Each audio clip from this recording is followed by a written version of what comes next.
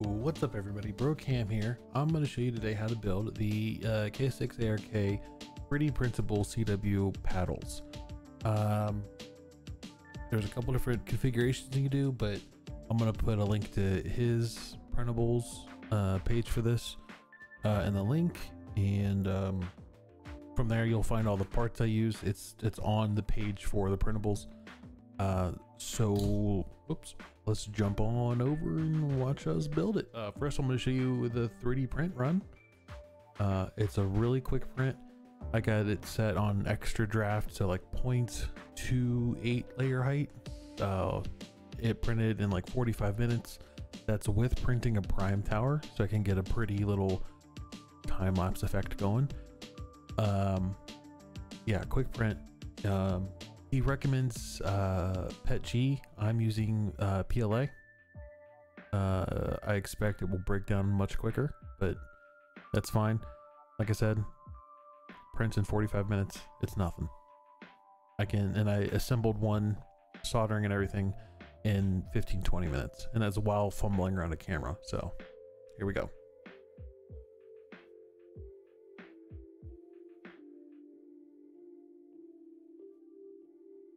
All right, so this is everything you're gonna need. You're gonna need your 3D printed pieces. You're gonna need, I guess you don't need these, but I think it makes it easier, little snippers. Again, don't need, makes it easier. Some very fine tweezers. A Phillips head screwdriver, and a what size is this? Each 1.5, which I think might just be 1.5 millimeter. I don't know. You're gonna need some wire. This is very thin. This is 34 gauge nichrome wire. This is what Adam recommends, so I just got that. And then these are also what Adam recommends, some set screws, and then some Phillips head screws for the ground. And then I got a different jack than what he had. He had the gold plated one, but I already had these on hand from a different project. So these just have, there's TRS female, and they have a little screw doodad so that you can keep it inside the thing. So put those away. So we just need one of these with one of these. We need one Phillips screw. Boop. And I know my table looks dirty. It's not. It's just burnt and stained, and I have not got a cut mat for it. So that's what it looks like. Then the set screws, I'm going to wait because they're very small, and I will knock them over and lose them. But we're going to need 4 of them, 2 for each side. And I'll show you what those do when we get there. Anyways, his instructions say to take about 1 inch. I do a little more. There's a ton of 250 feet of this stuff, so it's pretty thin. But what I like to do is don't put this down once you cut it, because you'll never find it again because it's tiny. I like to put a little bend in this, just a little bit, almost not quite 90 degrees. That's a little more than 90 degrees, but that way I can hook it in and then kind of pinch it shut. Get some helping hands and hold the pieces. If you don't have helping hands and you're getting into a lot of soldering stuff, I recommend you get some. It makes life easier. It really does. This wire is very thin. It can be kind of hard to handle. Alright, just thinner soldering iron here. I have a fume extractor going. It's very quiet. Touch it. Oh, I've also got the temperature set to about 300. pretty low because everything's pretty small here. We're not really having to put a lot of thermal energy into anything. That's one side done. Flip it over. Let's do the other side.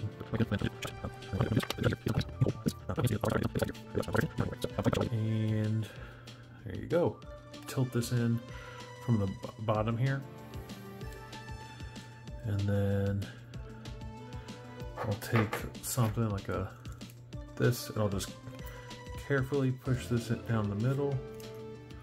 Let's turn this so I'm not spreading apart these fingers too much. So it's lined up with the hole, so I just kind of hold back here because this is a solid thing. Don't hold up here because they're flimsy.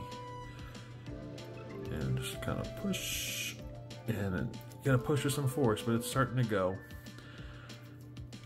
And so I will reposition so I feel a little more comfortable. There we go. Now it's in. Now we can take our doobly-doo that holds this secure and do that. So now we don't have to worry about that falling out. This is where the tweezers come in handy. Take the tweezers and you're gonna go to the one on this side is gonna go to this hole. The one on this side is gonna go to this hole. It's gonna be if you think of this as the bottom and this is the top, it's gonna go to the topmost hole. So what you do, what I like to do, take this way out here. This is the one on this side. Bend it back. I try to do big sweeping bends rather than small, sharp, tight bends. So you're gonna just take this and feed it in from here. And once you get it going, you can come back on this side and pull it out. And this is why I say a little more than an inch. It's a little easier when you've got more to work with. So then we're going to do the same on this side. Gonna take this out, big sweeping bend here, if I can grab it. Go into that hole. Hopefully you can see. I'm trying to position it for you. And just shove it in that hole. And it's out the other side. We're gonna pull it out. Now that those are kind of in, they're not gonna fall out of there easily. I like to start my ground screw. I am just butterfingers today. Start my ground screw first before I stick it in.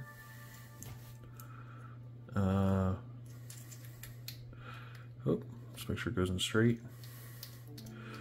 And then that way I'm not trying to balance it too much. So this is where that ground is going to sit. It's going to go right here. And then we're going to screw the screw down on top of it. So it's going to go right in here. It's going to pinch it between that and the plastic. What I'll do, kind of position like that, and then push it forward. And line it up with the pegs back here. Make sure you're not pinching this wire. All right, and then we can just, it's a friction fit, you know, just squeeze it a bit. Squeeze it a lot, apparently. And that one does not want to go in. Oh, there we go. All right.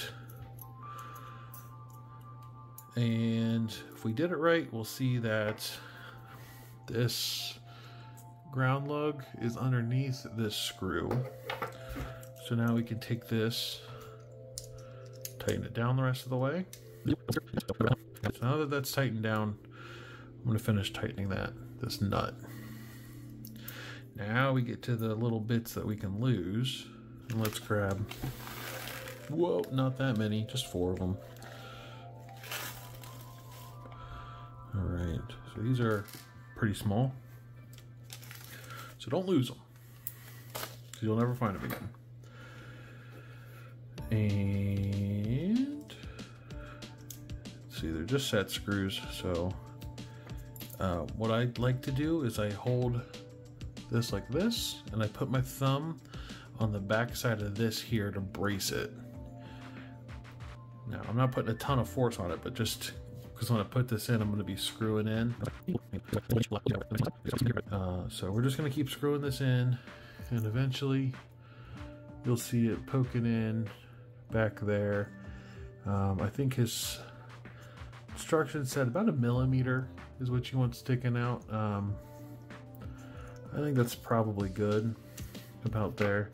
And what I'll do is, see, you just by pushing that set screw in, this wire's pushed back out a little bit. I'm just gonna tuck it back, because we don't want the wire to make contact. We actually want the set screw to make contact with this screw, and that will complete our circuit. So now that that's in there, you can just take this and just give this a couple twists. Oh, usually you can just give it a couple twists and it comes right off. There it goes. And that's just garbage now. And while we're on this side, let's go ahead and put in this set screw down here. And that is for, I think, adjusting the, ooh, I almost lost that one.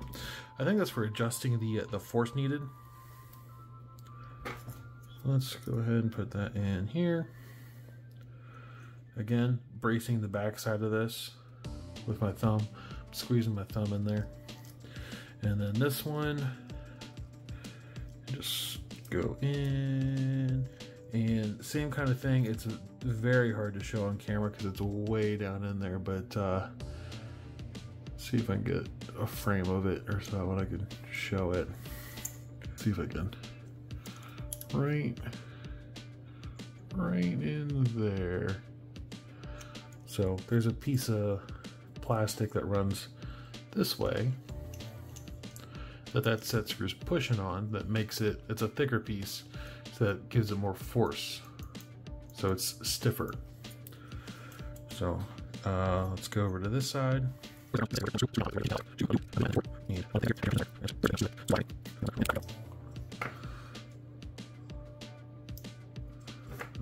Way too stiff. Let's back that one off a bit. That one needs to be more stiff.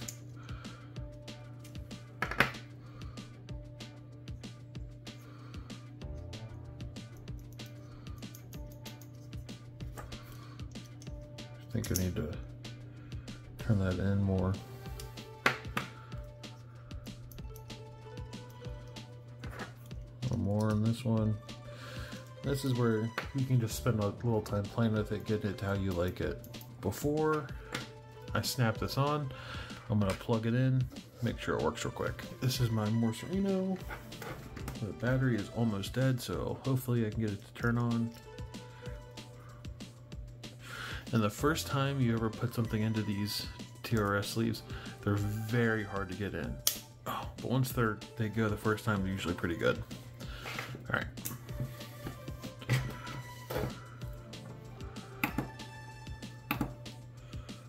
All right. There we go. Oh, that was, see, I'm still learning, but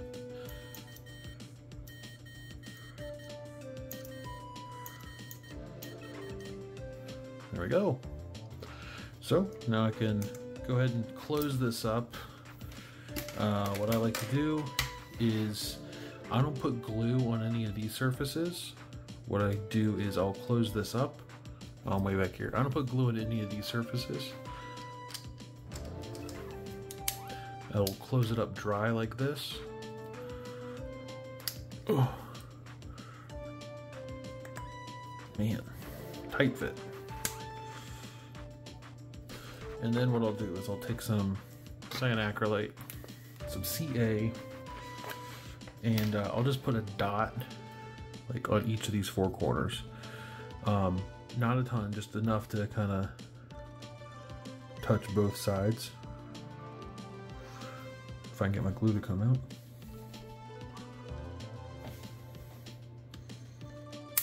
Oh shoot, see, there it goes. I guess I had a little clog there. Anyways,